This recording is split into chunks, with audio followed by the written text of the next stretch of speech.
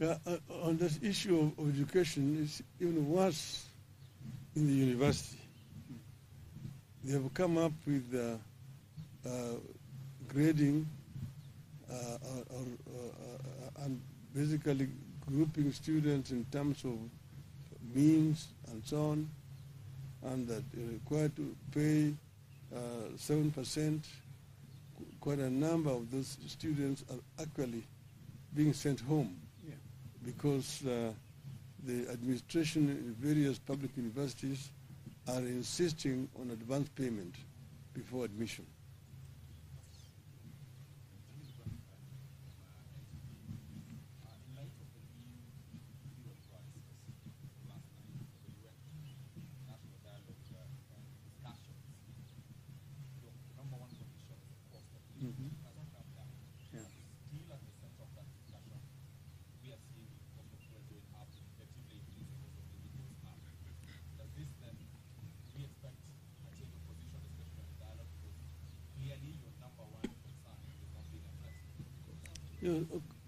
Of course, that is very true.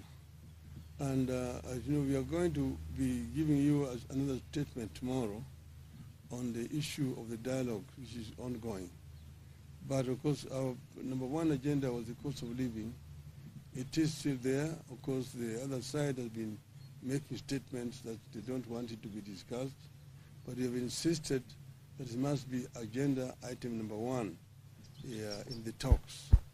And the other one is the issue of electoral justice, which is very central to our coalition. And that must also be on the agenda. So there will be a statement coming again tomorrow. But I also want you to know that we will tomorrow be also giving our own assessment of the overall performance of Kenya Kwanza government this 1 year, our scorecard. That will be coming up tomorrow.